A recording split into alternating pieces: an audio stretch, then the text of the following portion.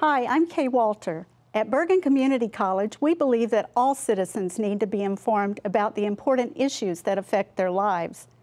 That's why we're proud to support the programming produced by the Caucus Educational Corporation and their partners in public television. Funding for this edition of One-on-One with Steve Adubato has been provided by Wells Fargo, United Water. Making the planet sustainable is the best job on Earth. Bergen Community College, the Mental Health Association in New Jersey, QualCare Inc., a local managed care company covering 750,000 New Jersey residents, the New Jersey Education Association, and by Kessler Foundation, changing the lives of people with disabilities. Promotional support provided by The Record, North Jersey's trusted source, and NorthJersey.com, and by Commerce Magazine. This is One-on-One. When you first heard that they were doing Charlie Rose and Gayle King, didn't you go, what? People like laughing at others, so I don't mind if the other is me. See, you go right into the character. That's what it is. I'm bringing families together a half an hour each week. Man, I'm doing something special. And so I do feel successful.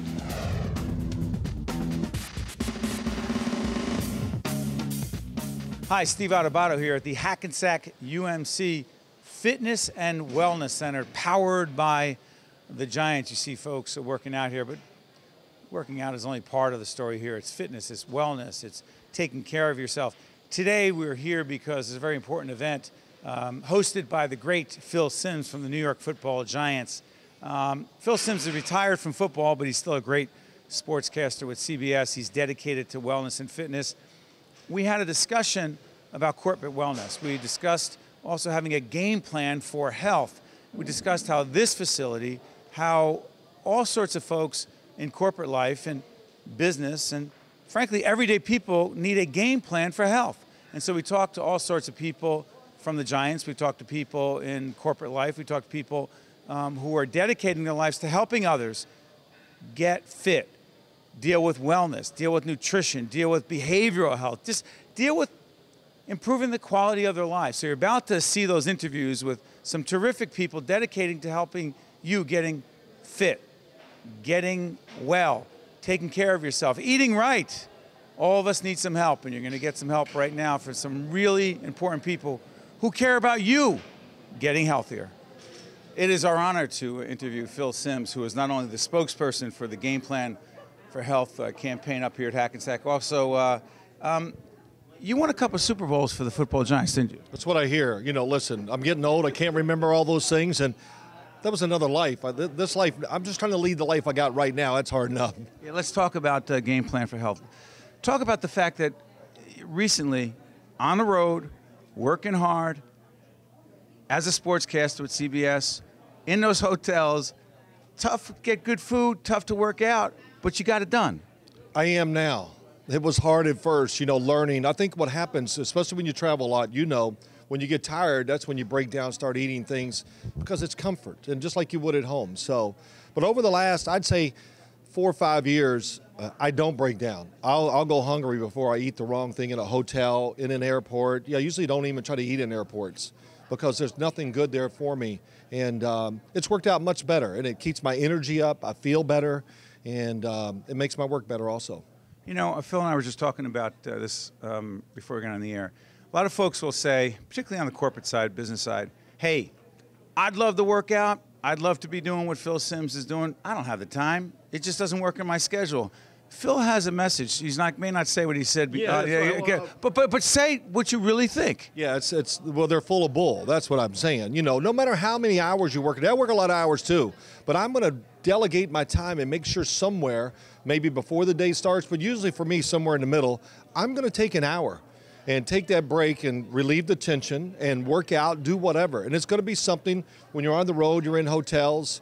It's not the best always, but you do what you can do, and it works. And it makes me feel better, and I'll tell you what, I enjoy my work more after I've worked out. It just relieves that tension, the stress. I feel good about what I'm trying to do, and I enjoy my work more. How do you deal with the food part of it? Because clearly it is a lot easier to get food that's easier to get, cheaper to get, faster to get, but clearly it's rarely healthier. Well, there's many things to that. I think as I got older, we always think I'm not going to be that guy. I'll never get overweight and all that. And as I got older, I really didn't change my appetite. And I'd step on the scales. I go, well, I'm just getting heavier because I've been working out. It's muscle. Yeah, it's muscle. And then I think it really is. One day, I was actually on TV and I happened to look at a camera and went, oh my gosh, look at me. You too, I've done that too. You've done it too. So and the camera will kind of make you do things, it'll make you straighten up. 10 or 20 pounds that we say it puts on us? Well, they say 10. I don't think that's an understatement. It's more than that. You know it. So that kind of got me, and I said, okay, I'm going to quit fooling myself. And I'm going to start eating better, and I'm going to make sure I exercise when I'm supposed to. And I've always exercised. I think the eating part is where I let it get out of hand, because I think for the first probably 15 to 20 years after I retired, I ate like I was a player. When I was a player, I could eat anything. It was great, because you work out so much when you're younger. But that's changed, and now, just like I said, my diet, I very seldom break it. I try not to eat sugars, things like that. Bread, I stay away from. The really simple things, and it works out really well. What would you say to the folks at Hackensack, this initiative? You're the spokesperson. How important is it? Oh, it's very important. Listen, just feeling good. My gosh, that's all I think about. I get so frustrated when I don't feel good. I've had a few ailments. I've had my lower back that bothers me, so I had to get surgery a couple times, and it mentally just drags me down. But there's nothing like somewhat being in shape and leading a healthy lifestyle, and just what it does for you. You're friendlier, you're more productive. Even my wife says I'm a nicer person when I. Does she? Yeah, she does. That was hard for her to say, but she said it a few times. It's a big benefit. It is a big benefit. Yeah, and you know what it is. There's just nothing like feeling good and leading your life that way.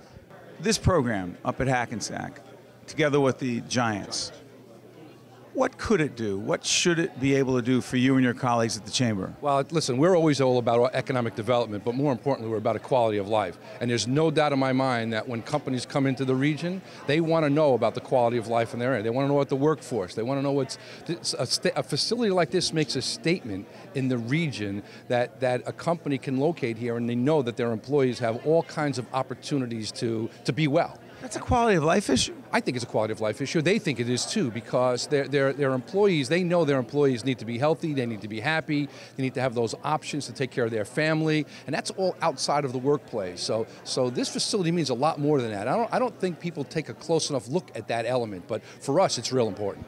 Describe your health then and now. It's so much better now.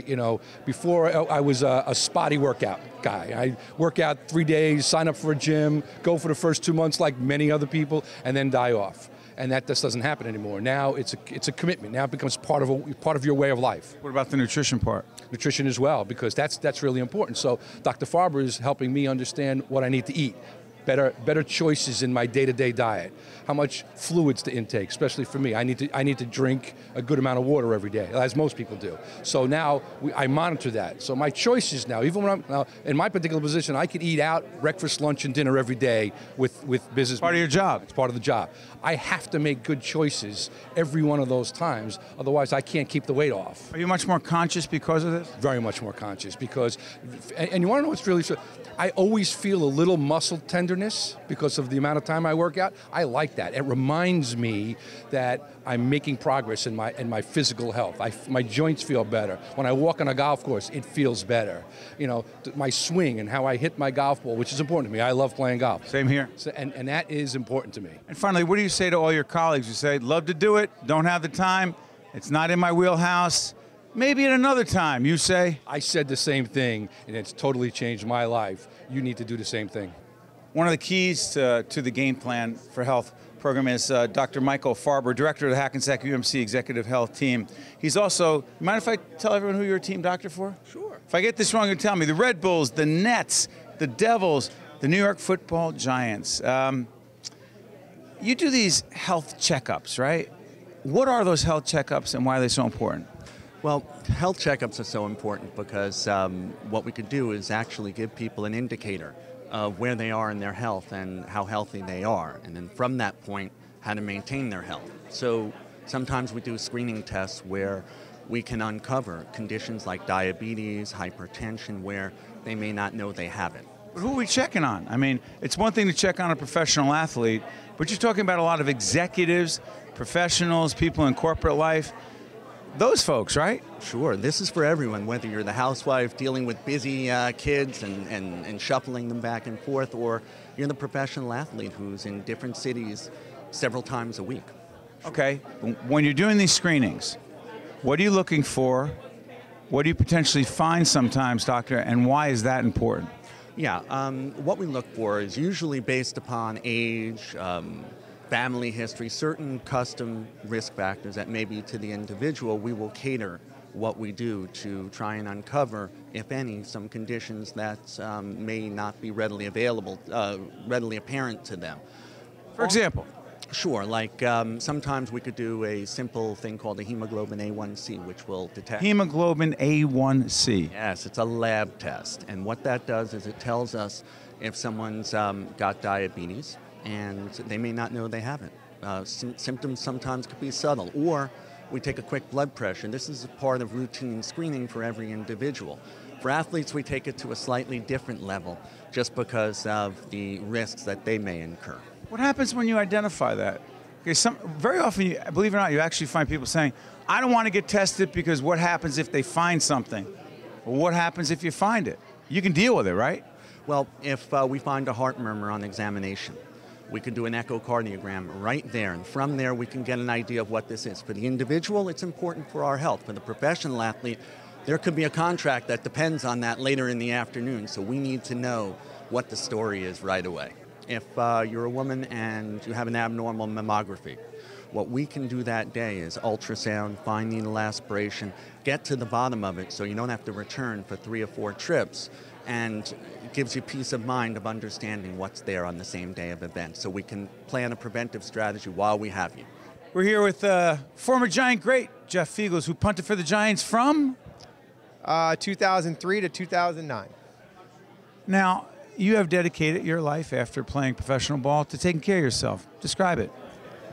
Well, I think that it kind of carried over from when I was playing football. For 22 years, you had to do something, physically and mentally. The first 2 years after I got done playing, I kind of took a little time off. And I realized that, hey, listen, it catches up to you quickly. I mean, I was in my mid-40s when I retired. And so now I realized that, those couple of years that I did take time off, I had to say to myself, listen, I got to get back into it. Not at a level where I was doing it when I was playing football, but for the most part, it's just you have to go through the everyday routine. And I think that today in the panel that the people were up here were realizing that not only is it physically, it's a mental thing. And I think that was the biggest part of me, is getting mentally back into it. What does that mean? Well, I think it's you got to want to change. You got to want to do what you're doing. There's a lot of guys that just don't want to do it. And that's where the mental aspect comes in. And I think that once you get it mentally and start to see the physical effects of how working out does and what you're doing every day, mentally you feel better about yourself. Now, you're an ambassador for this program, the Game Plan for Health program. What does it mean? It means that you need to understand how to put a game plan together. Just like in football, you don't just go out there one day and say, okay, this is how we're going to beat this team.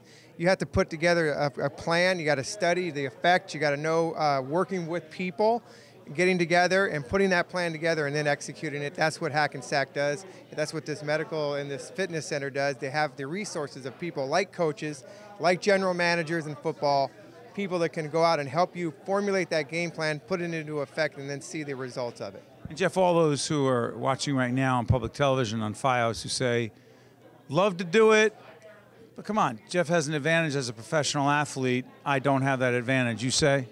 I say that that's wrong. I mean, not only from a fitness perspective, not only just here, but it's everywhere. There's gyms everywhere. There's ways to get out there and do it. So, get off your butt and get in, and get it, and formulate your own game plan. And more importantly, if you want to do an extensive game plan, maybe this is the place you need to come. And the nutrition part's important. Oh, nutrition part that's another mental thing. You're ready to go out to eat. You got to figure out where you want to go to eat, because it's just hard sometimes. And then eating the right way, the benefits of it are long term, and it takes a little bit of time to get it going. But once you achieve that, you will realize that it is healthier. You feel better, you look better, and you have more energy. Now, this is a guy who lives it every day. Some people talk about it. Mark Sparta lives it. I was with Mark a little bit before he really made the commitment, but you can see now, it's like before and after, man. You look great. Mark Sparta is the Executive Vice President, Population Health Officer, Hackensack University Health Network. GamePlan Health. On paper, it looks like one thing, Mark, but tell folks, when you made the commitment as an executive here to change your life and to change your health, talk about how you did it and what it's done for you. Steve, it's been a wonderful journey. We all reach a point in our lives where we have this epiphany where we don't feel well, we don't necessarily like the way we look, we don't like the way our clothes fit, and we make that decision. We make that decision to change our lifestyle. We exercise, we begin to eat right, and the benefits are multifold. How'd you do it? I mean, describe it, because a lot of people say, I'd like to do it, sounds great, I'm happy for Mark, I'm jealous of Mark. How? It requires some discipline and some commitment, but you need to make time in your daily routine. There is always time to find for your own health, because the more you take care of yourself, the better you're going to be with your family, the better you're going to be with your job, and the better you're going to be with your friends. Time for what? Because there was the workout part, but you and I also had lots of offline conversations about nutrition. Because Mark's a very busy corporate executive, and a lot of executives we talk to say, love to, don't have the time. Where'd you find the time to eat right and exercise? There's always that temptation, depending upon whatever events that you're at, to have the foods that aren't necessarily good for you, but there are many foods that are good for you. Good balance of fruit, vegetables. Typically soft drinks are not really good for you, so I like to really make sure that I'm very well hydrated and drink a lot of water. Yeah, let's talk about the exercise. When did you fit it in? First thing in the morning. And everybody has their own sweet spot, so I need to get up early and start my day with exercise. If I don't do that, it's very hard to fit it in based on all the professional commitments that we have. But I find if I do it first thing in the morning, it actually starts my day out well and really gives me a jump start.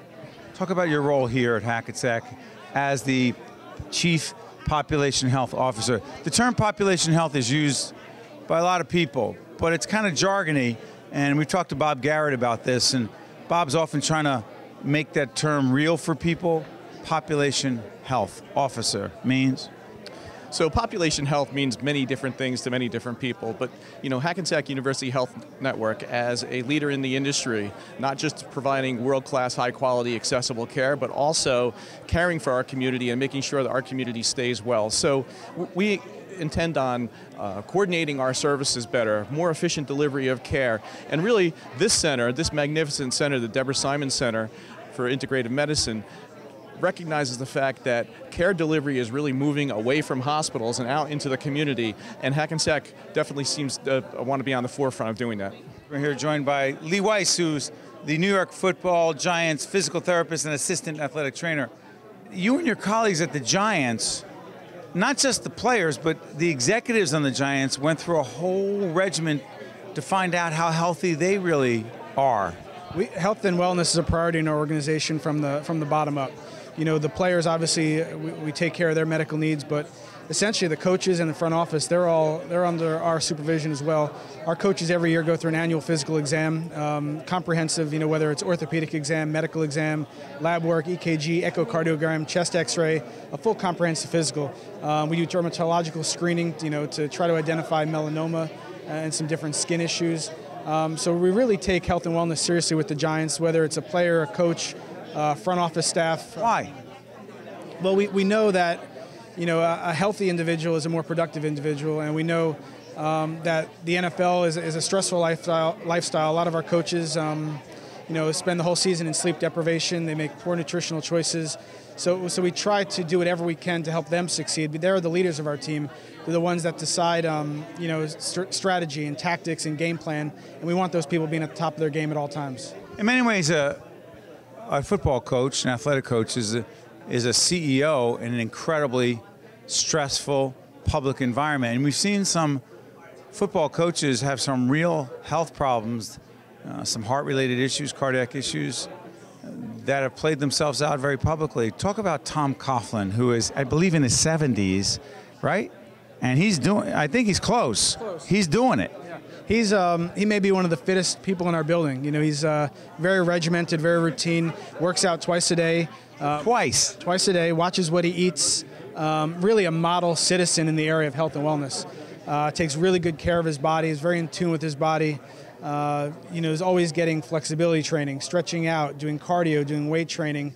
Really attributes to his personality and how much of a leader he is, and not only on the football side, but also on the fitness side. What message do you think that sends to corporate executives and others who are saying, hey, that's great, but I'm not in the NFL? Yeah. I think, you know, corporate America can take what he does and kind of embody that for themselves. You know, it's a stressful job. He works, you know, 15 to 18 hours a day sometimes, and he still finds those opportunities to take care of his body, to eat right, to work out, to stretch. And I think, you know, he can really send that message to corporate America and just improve overall health of those individuals as well. We're here with Kate McDougall, who is the operations manager of the Deborah Simon Center for Integrative Medicine at Hackensack UMC Fitness and Wellness, powered by the Giants and the Health Awareness Regional Program. You got a huge title and a big responsibility, which means? Well, it means that we've been in corporate wellness for a really long time. I came in 21 years ago as the corporate liaison. So I think what we've seen is a huge evolution in corporate wellness, from simple providing education programs to now evidence-based focus programs and partnering with corporations to make healthier workplace. Let's talk about corporations. We had this panel discussion today in which we had a lot of folks from the HR community and the corporate community who wanted to find out more about how they can possibly get a healthy or create an environment where they can have a healthier workforce.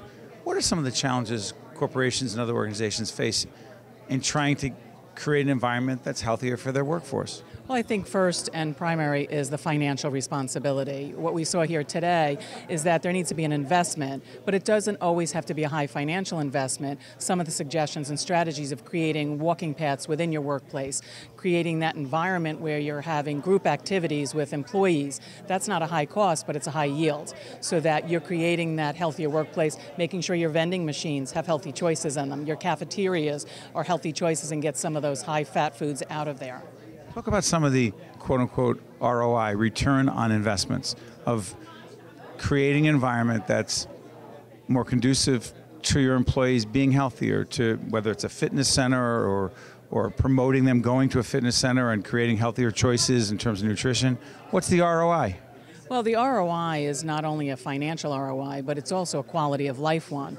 When you empower the employees to take care of themselves by exercising, nutrition, and integrating those behaviors into their lifestyle, you're creating not only a healthier employee who is more present in the job, you're also training the trainer and having them take the information home and creating healthier families as well. Is that a hard sell? I think sometimes it's a challenging sell. I won't say hard because it's doable. I think it's just a matter of how it's presented. The other thing is one size doesn't fit all. You have to have a lot of flexibility, and maybe one person likes to walk, the other person likes to lift weights, another person wants to meditate, another person wants to do yoga. You have to have plan A through Z and then mix it up as you're going. We are honored to be joined by Leslie Edelman-Banks, Managing Partner, Hackensack UMC Fitness and Wellness, powered by the Giants. Together with, I'm sorry, what's this gentleman's name? Bart. Bart, and your last name would be Oates. Oates, that's correct. Bart Oates, the great Bart Oates, who is well known to everybody, not just in the tri-state region, but around the country. New York football giant, great all-star, won a couple of Super Bowls. Before we talk to him about the fact that he stays in great shape, talk about this place and why it's special.